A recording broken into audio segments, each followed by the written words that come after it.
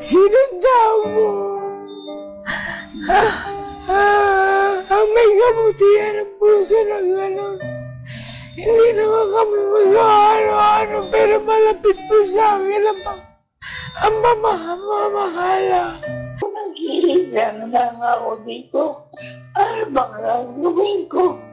Hindi ko po alam kung paano po ako magsisimula. Iniwan pa po ako ng aking asawa dahil wala na nga po akong pera.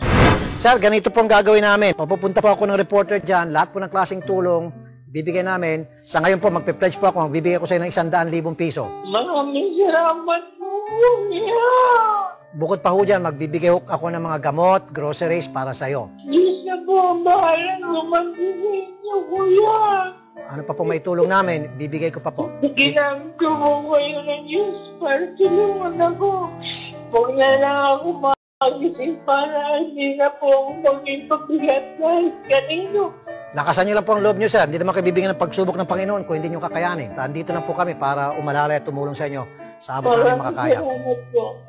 Sige po, sir. Ngayong araw na po ito, kukontakin po kayo ng aming mga staff at yung tulong po parating na agad-agad po, sir. Yung aking pangako. Be strong po, Sir John. Ano po? Salamat po, kuya. Idol Rafi, yung kanyang tulong, personal, at syempre, makamusta po kayo. Simula po ba nang na-air kayo? Kamusta na po? Ito, na hindi po ako makalakad. Tapos ito, manas. May sugat pa ako doon. Bumagsak po kasi ako nung ako yung nagpapagupit. Pagkatapos akong magpagupit, black daw talaga ako sa espalto. Okay. Yan po yan. Yan po. Madalas ako ma-out of balance. Mahina kasi ang aking tuhod dahil sa kulang ako sa potassium. Hindi ko naman maipagamot.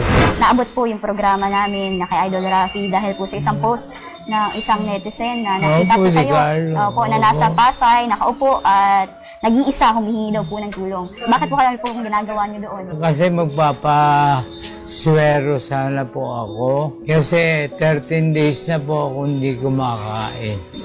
Dahil ang sakit ko po, liver cirrhosis. At puro gasgas na at sugat na ang aking liver. At may tubig na po ako sa tiyan. Kaya madalas pong sumpongin ng sakit ng yung spleen ko pag sumakit. Namimilipit ako sa sakit.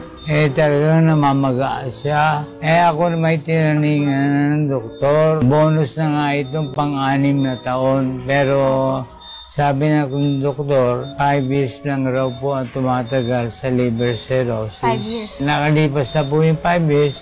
Ito po, bagong taon, 6 years. Wow, 6 years. Hindi ko lang alam po kung ano po oras ako puputok. Dahil unang-una po, parang walking time bomb po ako. Dahil bigla na lang akong atakihin sa puso. Ganun po ang may liver cirrhosis. Veteran actor John Regala has died. He was 55 years old. Regala's niece confirmed his death on social media. No more pain in Tito. His death was also announced by entertainment columnist Aster Amoyo, who said the actor died at 6:28 a.m. after suffering from multiple health ailments.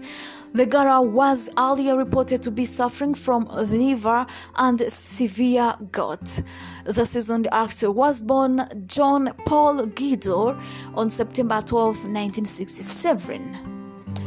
To actors Mel Francisco and Ruby Regala. He first appeared on That's Entertainment in the 1980s. In the 1990s, Regala became known for his antagonist roles in action movies. He starred in films including Isa-Isahin Ko Kayo 1990, Bukas Bibitayin, Itay 1995, and Askal 1997. In 2011, Regala was Best Supporting Actor in the Metro Manila Filmfest movie Manila Kingpin, the Asiong Salonga story. He also took part in a number of television series, with his latest appearance on FPJ's Ang Probinsyan. Regala's work will be at St. Peter Chapels in Itandang. May his soul rest in peace, and don't forget to subscribe.